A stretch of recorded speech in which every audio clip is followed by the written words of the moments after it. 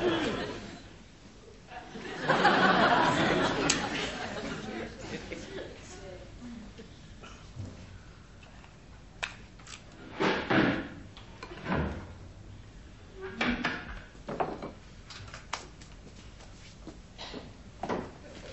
morning.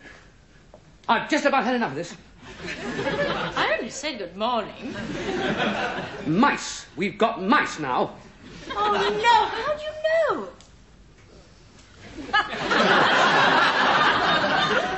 I haven't been nibbling away in the spare bedroom, have I?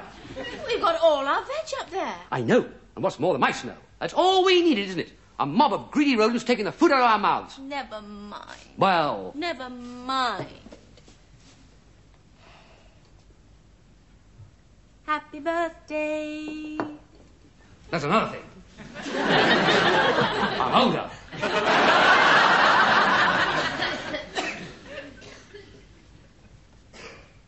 Thanks, love. There's more.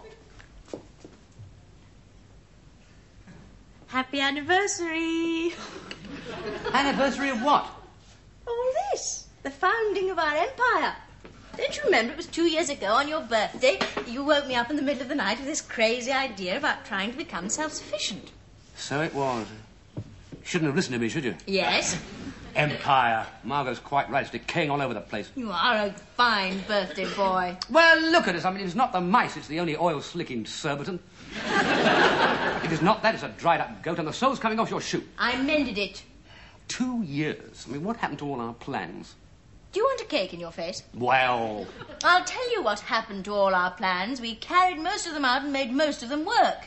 We feed ourselves, we keep ourselves warm, we're not at anybody's beck and call, and what's more, Tom, we have almost learned to do without money. Only because we haven't got any. We didn't go into it to make a fortune, did we? We knew that from the start. We just went in to see what it was like being alive. I know, but when I think of you sometimes... Look, you'll get one of these in each earhole in a minute. I'll tell you something, Tom Good. These have been the happiest 2 years of my life. Really? Truly. That's my doing, isn't it? That's better. That's more like my big head. Cake? Yeah. You know, I've got a better idea. Jerry and Margot need cheering up, right? We'll ask them over here this evening and have cakes and champagne. Lovely. Where are we going to get the champagne? Jerry's bringing it. It's my birthday present. How do you know that Jerry's getting you champagne for your birthday? I told him to.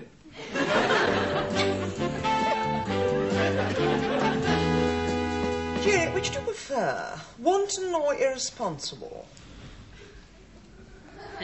Oh, wanton, I think. Yes. Wanton behaviour. Yes. Who are you writing to? Miss Mountchaft? No. It's to the Times, actually. What are you writing to the Times about? You. Listen. Sir, is it any wonder that British industry is the lame dog of Europe, when so-called managing directors are incapable of making rational decisions? How can Great Britain become great again when such wanton behaviour and crass stupidity as... Then I'm going on to say how Andrew didn't give you his job. That's libel. The truth is never libelous. You are worth tennis, Netterton. I'll say, darling, I do appreciate the way you're backing me up in this. I'm your wife, Jerry. Is hobbledehoy hyphenated?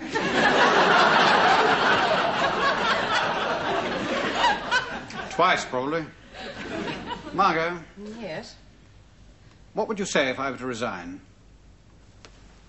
Are you thinking of resigning? It has crossed my mind. I don't really like Snetterton. In fact, I loathe him. It'd stick in my craw to have to call him sir. I could call him cur. I don't usually like puns, Jerry, but that is brilliant. It's a very big step, of course. Might have to lower our sights a bit. Jerry, if it meant retaining our self-respect, I would be willing to start all over again, even if it meant moving to Epsom. Thank you, darling. I'll go. Riff-raff. Yes, that's good. Hey, it's you, sir. Come on in.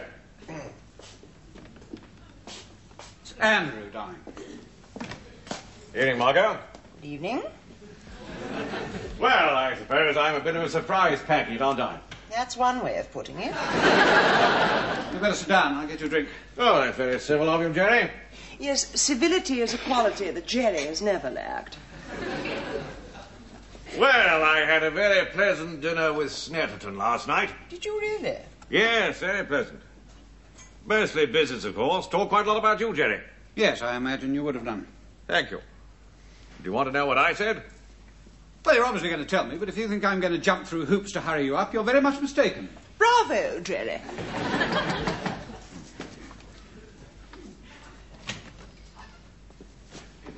Hello, Margot. Sorry to barge in, but we thought we'd... Oh, sorry, you're busy. We'll come back later. No. Dear Tom and Barbara, come in. We're never too busy to entertain real friends. Sit down. I'll get you some good brandy. Come round to have a bit of a gloat, have you? Oh, never mince words, eh? I don't have to, mate. Neither do I. You're crackers. Oh, and the little woman, too. Don't you patronize me. Well, old Andy doesn't seem to be the flavour of the month, does he? Not unless this month's flavour is yuck. It's all over now, Tom. No, you carry on, Tom. I was going to. I'll tell you one thing. Choosing Snetterton was the biggest clanger you've ever dropped, and you've dropped some. I didn't. You did. What about serving roast sucking pig to that trade delegation from Israel? No,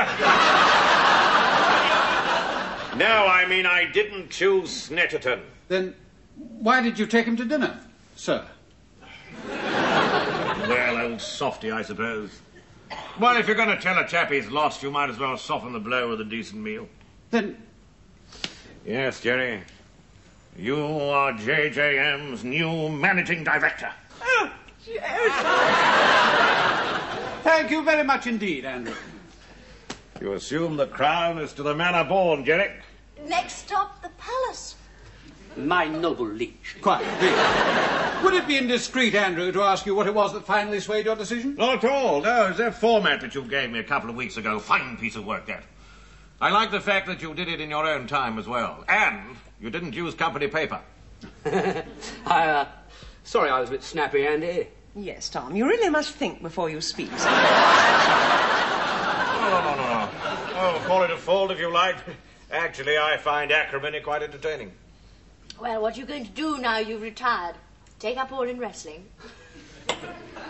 No. I'll tell you what I'm going to do.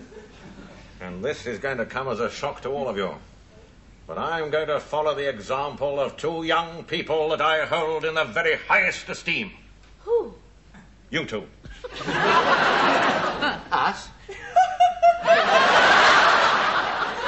I've always said that you were one of the wittiest men in London. That is priceless. I'm quite serious. No, I'm casting the mask aside now. This is the real me talking. I am going to try the old hand at self-sufficiency. I was right, you are crackers. Are you two crackers? Well, yes, but we admit it. This appointment of mine, it is official, isn't it? I mean, it has been confirmed. Yes, of course. Oh, I know what you're thinking. You're thinking that the old war horse has pulled a hamstring in his last charge. No. I'm in deadly earnest. But, Andrew, it'll have the effect of burning your social credentials. Well, did Tim and Fatima worry about that? Well, no, but we hadn't very many to start with. No, I've come to realize there's a lot of you two in me. Yes, after all these years in commerce, it's so... Grubby. Basic. The soil, the air, reproduction. I'm not going to insulate myself from reality anymore. I'm going to touch it every day. That's where I'm going. Up there! A free spirit at last! Burglar alarm. Oh.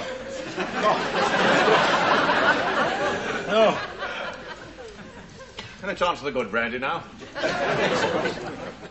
Oh, was I? You were ringing the bells of freedom, Andy. Oh, yes. Very aptly put, Tim.